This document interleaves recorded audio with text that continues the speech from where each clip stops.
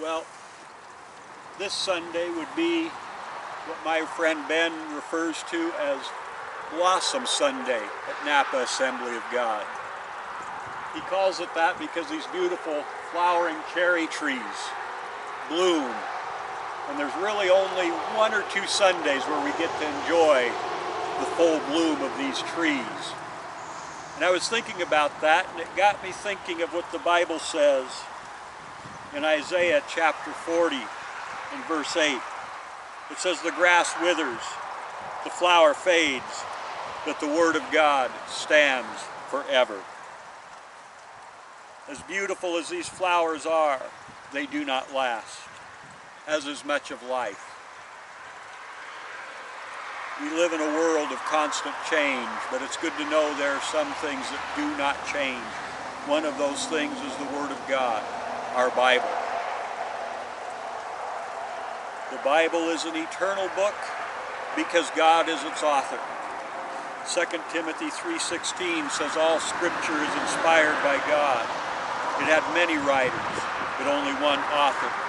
The men who wrote God's Word were carried along like a leaf in the wind.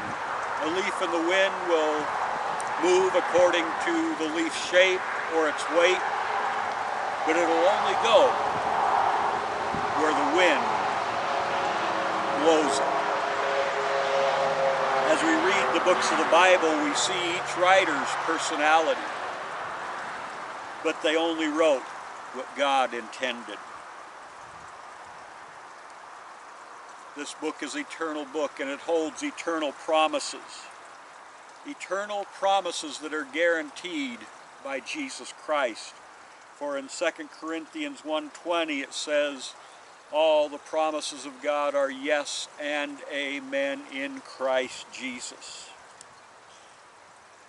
There are people who held to these promises through times of persecution, through times of adversity, and they found the promises to be true. And the promises are not just for this life, but they are promises for eternity.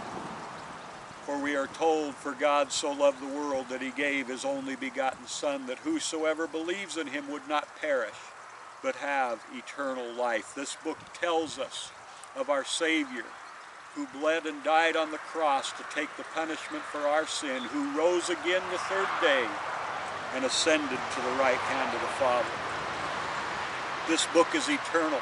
It's a firm foundation that we can build our lives on.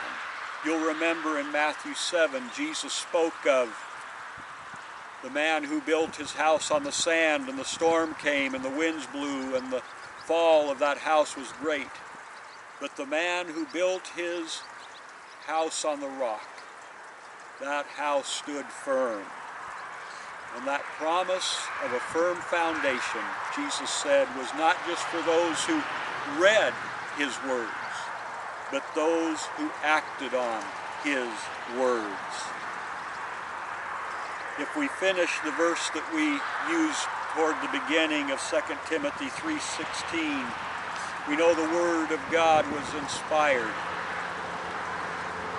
and it is profitable for teaching, reproof, correction, and training in righteousness.